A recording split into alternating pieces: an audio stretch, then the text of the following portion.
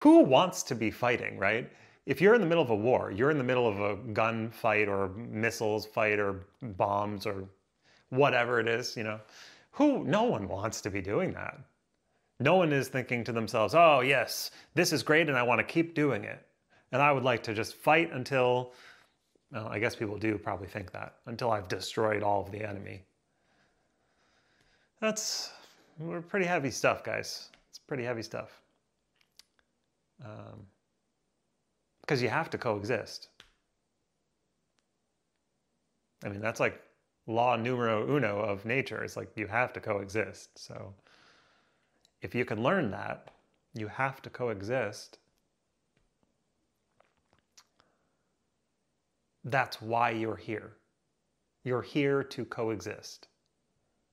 That is, you've been given life in order to coexist with life. So it would not make sense to continue fighting with yourself, looking at another tribe of people and saying, yeah, let's wipe them off the face of the earth so that we can be here, is not the way to do things, because your life is a gift that was given to you so that you could coexist with all those other people. That's why you're here. You're actually here so that you can coexist, so that you can be alive with other people. That's actually why you're here. If there's, not to say that it's the meaning of life or the purpose of life, but it's actually the reason why you're here. You're here in order to coexist with other people. That's actually why you're here. So I don't know who needs to hear this message or who wants to hear this message, because it's not necessarily going to go the way that you want it to. And you're going to have to compromise. You're going to have to give up what you believe to be yours. You're going to have to let go of what you're holding on to. Someone else might get it. And it's truly a free economy. And you can't really ultimately ever go in any other direction, because that's actually how nature itself functions.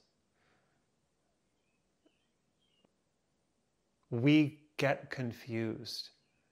We invent systems like democracy, like capitalism, free market capitalism. And in some ways, we're trying to model these systems on these ideals that are based on this knowing that we are here to coexist with other people. That's why we're here. And we do our best to create systems that can turn that into a functional reality.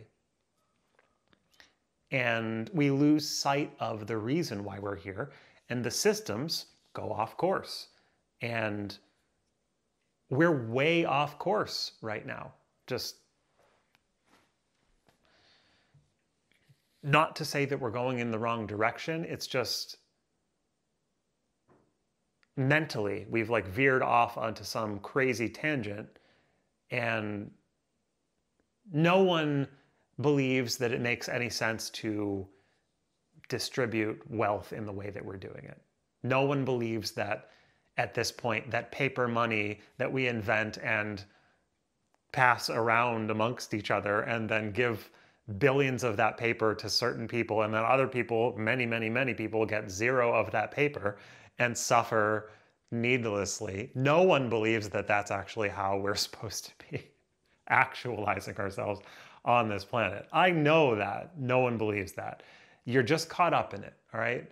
I'll say this, like, you're just caught up in it. And I'm caught up in my own ways too.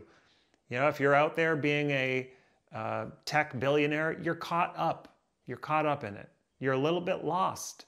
You're off track. And no matter how clear you think you are, you're not. Because unless your reality is taking into account the fact that you're supposed to be coexisting with everyone else instead of isolating yourself in some castle like we all do. You know, we all live in our little bubbles or our little boxes. I'm doing it right now. And maybe I'm just kidding. No, I'm serious though. There are a lot of people who are going to be learning the same lesson, which is truly like, it's selfless. It's a selfless. When we are open and when we are really open to giving and receiving in a way that is not superficial and that is not deceptive, we'll get what we need. We really will. And the reason why we see such massive wealth inequality has more to do with the fact that we're lying and cheating and stealing. That kind of behavior is far off course because it does not reflect reality and it does not reflect our purpose or mission or anything like that. Anytime that you lie or steal or cheat or deceive another human being, you're making a you're just making a big mistake, and it's never going to work for you in the end. You're never going to achieve what it is that you're setting out to achieve by doing that. The second that you do it, you're done. You're just done. Like, you're off. You're not even playing the game anymore. You think you're playing the game, but you're not. As soon as you lie, you're playing your own game by yourself and no one is playing with you. You're not going to get what you want. You're never going to get what you want. Because what you want is to live in harmony, in peace, in coexistence with all of your fellow creatures that live here with you. Yeah, I mean, it's so fundamentally obvious that what I'm saying is an accurate reflection of something that we all know to be true.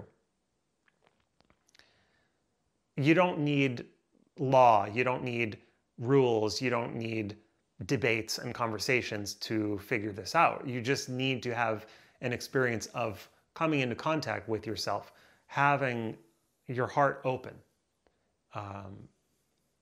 being in love in the bigger picture sense, not just in love with one person, but being in love in the sense of like love with yourself, love with everything. You know, there's no need to disparage that as some kind of idealistic or hippie notion. You're not going to convince anyone that working for the man is the end goal of this human experiment. It's, you know what I'm saying? Like, it's over, game over. Sooner or later, you know, I don't know. I just feel like it's happening. It's going to happen faster than we might think because the progress has seemed so slow. But one day everyone is just going to go, and that's it.